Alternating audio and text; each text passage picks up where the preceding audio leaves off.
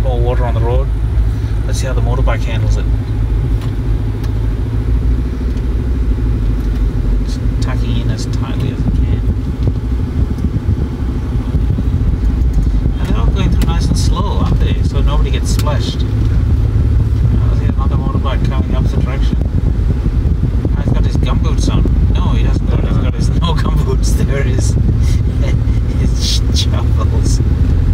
Even the truck is going through gently, so it's not too much of a splash. Ah, cyclist. Dude.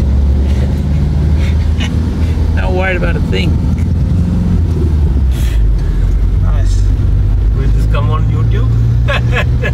I can put it there if you want.